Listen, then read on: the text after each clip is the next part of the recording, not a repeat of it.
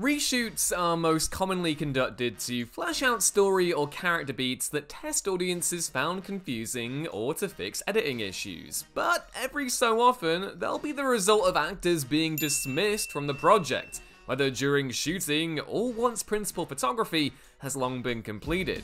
Rare though it may be for actors to be replaced once cameras have started rolling, it happens for a number of different reasons. Perhaps the director simply isn't satisfied with the actor's performance, decides they're wrong for the part, or the ever-tricky creative differences get in the way. Whatever the reason, I'm Ewan, you're watching What Culture, and here are 10 actors who gave amazing performances in reshoots. Number 10. Paul Dano, There Will Be Blood. Paul Dano in Paul Thomas Anderson's epic period drama There Will Be Blood is an especially interesting case given that Dano was already cast in the film in the small role of Paul Sunday. The part of Paul's preacher brother Eli was originally played by Kel O'Neill, who was fired 2 weeks into the shoot. Though rumors initially indicated that O'Neill was intimidated by co-star Daniel Day-Lewis's intense method acting, and I mean, who wouldn't, he really went to town on that milkshake, this was ultimately dismissed by O'Neill, Anderson, and Day-Lewis himself. All the same, Anderson decided to replace O'Neill with Dano, in turn changing Paul and Eli Sunday into twin brothers and massively expanding Dano's presence in the movie, given how much larger Eli's role actually is. And to say that Dano stands toe-to-toe with Day-Lewis, by no means an easy feat, I mean, the guy is literally one of the greatest actors of his generation, is quite the understatement. So perfectly cast is he as the weaselly, insincere preacher who so ill-advisedly crosses Day-Lewis's oilman, Daniel Plainview. Dano should have received a Best Supporting Actor Oscar nomination for this performance, but all the same, it remains his finest work to date. Impressive for a part he jumped into with effectively zero prep time. Gosh, what an amazing year 2007 was for film. This, Zodiac, Michael Clayton, No Country for Old Men? Just take me back. Number 9. Ed Harris, The Truman Show.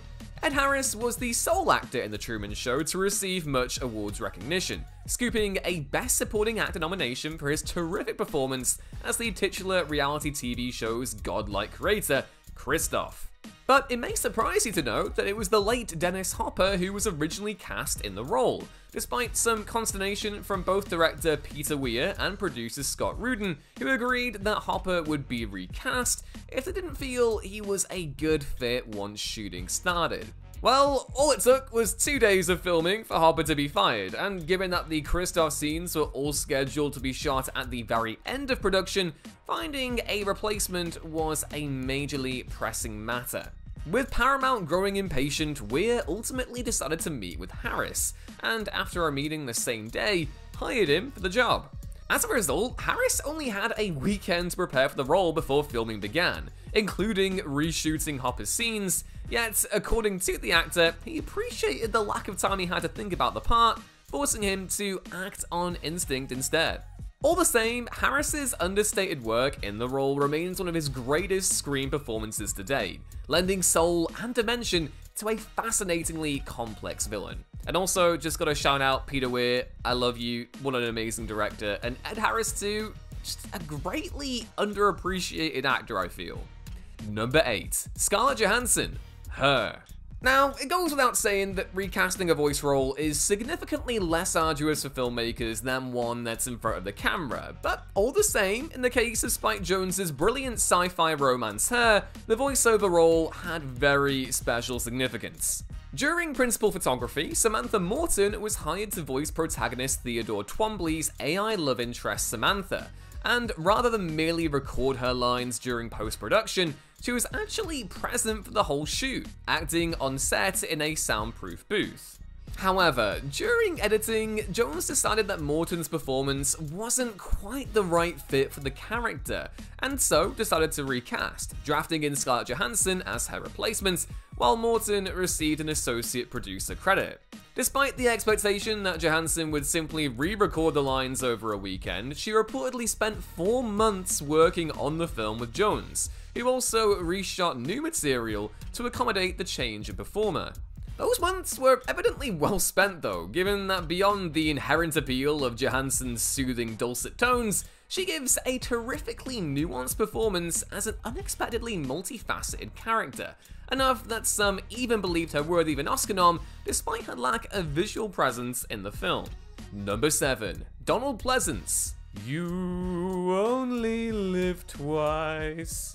You Only Live Twice was the James Bond film which finally bestowed a proper, fleshed out part to villain Ernst Stavro Blofeld. Also, maybe the best Bond theme? I'll leave that up to you folks, but Nancy Sinatra killed it on this. Czech actor Jan Verick was originally cast in the role of Blofeld. Once he made it to set to begin shooting though, producer Albert R. Broccoli and director Lewis Gilbert both felt they'd made a mistake, even comparing his look to Father Christmas. Broccoli and Gilbert nevertheless pressed ahead, hoping that their instincts were wrong, but after a few days of shooting, agreed that Verick just wasn't menacing enough to play the supervillain.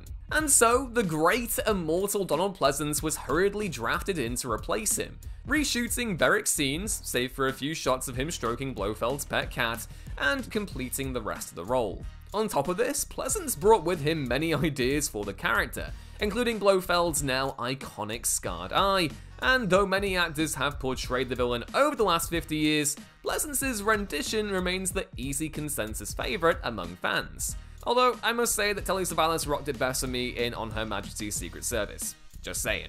Number 6. Bruce Greenwood, The Fall of the House of Usher. A quick divergence into the world of TV now, with Mike Flanagan's mesmerising recent horror drama series The Fall of the House of Usher. The central role of Usher family patriarch Roderick Usher was originally set to be played by Frank Langella, yet midway through shooting, he was dismissed from the production following an investigation into his alleged misconduct with co-stars and crew members on set. A few weeks later, the wonderful character actor Bruce Greenwood was drafted in to take Langella's place, and watching the end product, it's basically impossible to imagine Langella giving as spectacular a performance as Greenwood. Greenwood simply feels like a more natural fit for the suave, loquacious, corrupt farmer CEO. Not to mention being almost 20 years Langella's junior, making him more plausibly the father of Usher's 6 adult children. If there is any justice in the world, then Greenwood will receive an Emmy nomination for his deeply felt performance. Though, given that Flanagan's sublime work in the genre has largely been ignored by awards bodies, it's probably not gonna happen. Number 5. Winona Ryder, Mermaids. Classic 1990 family comedy Mermaids received general acclaim for the performances of its cast, but especially Winona Ryder, who plays protagonist Charlotte Flax, the neurotic 15-year-old daughter of freewheeling single mother Rachel, played by Cher. But shooting actually started with another actress, Emily Lloyd, playing the role of Charlotte, only for Cher to complain early during shooting that Lloyd didn't look enough like her to plausibly be her daughter. And so, Lloyd was dismissed mid-filming, and because she turned down the lead role in Pretty Woman of all things in order to star in Mermaids, she filed a lawsuit against Orion Pictures for breach of contract and consequently received $175,000 in damages. I mean, yeah, that's not a great situation to be in. Lloyd was quickly replaced with Ryder, who Cher approved of after watching her performance in Heathers, and while this was certainly a tough blow for Lloyd, given that Ryder went on to receive a Best Supporting Actress Golden Globe nomination for her turn, it's tough to argue much of the decision.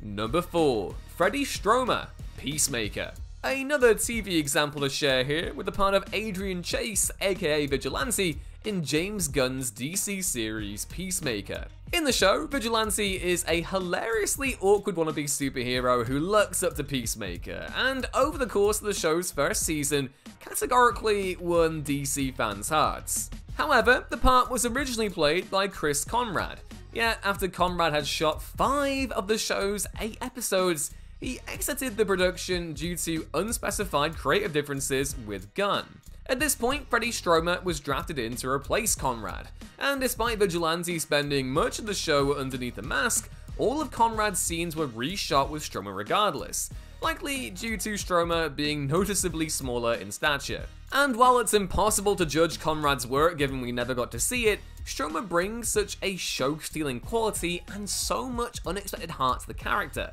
in turn delivering one of the best performances of the entire series. Number 3. Michael Biehn, Aliens. Between his role as Kyle Reese in The Terminator and Corporal Hicks in Aliens, Michael Biehn is a bona fide sci-fi icon. However, that second role wasn't originally his. Nope, when the camera started rolling on James Cameron's Alien sequel, it was the Warriors actor James Remar who was actually in the role of Hicks. Remar was fired from the Tetchy shoot of Aliens shortly after filming began due to issues with substance abuse, which led to Biehn, who Cameron had worked with on The Terminator, stepping in as his replacement. Some of Remar's performance as Hicks is still visible in Aliens, but only in scenes where he was shot from the back. In any case, while Remar is very much a capable actor with many great roles to his name, it's tough to imagine Hicks being played by anyone other than Biehn, whose chemistry with Sigourney Weaver's Ripley ended up comprising one of the many aspects that made Aliens another genre masterpiece from Cameron, and also why Alien 3 kind of pissed a lot of people off. Actually, while I'm here, let me know what your favorite Michael Biehn performance is down in the comments below. I'm a big Kyle Reese appreciator, but also I would be lying if I said I didn't love him in Tombstone and The Rock 2. Dude makes a line as simple as, "I cannot give that order," reverb, and all of that delicious Michael Bayhem. Oh, what a great actor. Number 2. Christopher Plummer, All the Money in the World. Ridley Scott's crime drama All the Money in the World originally cast Kevin Spacey in the role of cantankerous oil tycoon J. Paul Getty, but in October 2017, roughly 2 months before the film's premiere, sexual misconduct accusations leveled against the actor led to him being removed from the film entirely. Rather than delay its release as most expected, Scott hurriedly recast Christopher Plummer in the role. His original choice, actually, before the studio requested a bigger name, and so they conducted 10 days of reshoots less than a month before the film's premiere. The reshoots, including a rush order placed on post-production, added $10 million to the film's budget, yet allowed it to quite elegantly sidestep the controversy of Spacey's involvement and still release in time for awards season deadlines. Perhaps most impressively of all, Plummer's nimble performance as Getty resulted in him receiving an Oscar nom for Best Supporting Actor, a staggering achievement for a role he had so little time to prepare for. That you'd never know Plummer's part was hastily inserted into the film mere weeks before release is a testament to both the late actor's tenacity as a performer and Scott's apparently unwavering work ethic. And number 1, Michael J. Fox, Back to the Future. The frantic nature of Back to the Future's production has been extensively written about over the years, namely that the film's first 34 days of shooting saw not Michael J. Fox playing the part of protagonist Marty McFly, but instead Eric Stoltz. Stoltz, who is a terrific actor in his own right, was cast after scheduling issues prevented Fox from playing the role. But more than a month into filming, director Robert Zemeckis confessed that he felt Stoltz was wrong for Marty, playing the part with too much intensity. As a result, Stoltz was dismissed, and by this time it became possible for Fox to replace him as the lead. This required a whole month's worth of Stoltz's scenes being reshot, which, when combined with Stoltz being paid his full salary, added an estimated $4 million to the budget while putting the shoot hugely behind schedule. And despite much negativity surrounding the film when it was in production, a tough claim to believe nowadays given how beloved it is, Back to the Future of course went on to become a massive success, in large part due to Fox's pitch-perfect performance as Marty McFly. Like, truly, it's difficult to picture anyone else playing that part. Fox is Marty, no matter that he had to hit the ground running as soon as Stoltz was given his marching orders. And there you have it, 10 actors who gave amazing performances in reshoots. Have any other big examples we missed here you feel are worth highlighting? Shout them out down in the comments below once you've shared your Michael Biehn takes, and we may just spotlight them in a follow-up list. Otherwise, it would be damn decent of you to chuck us a like and a subscribe. That's all for now though, I've been Ewan, you've been watching WhatCulture, and hopefully I'll see you around. Bye!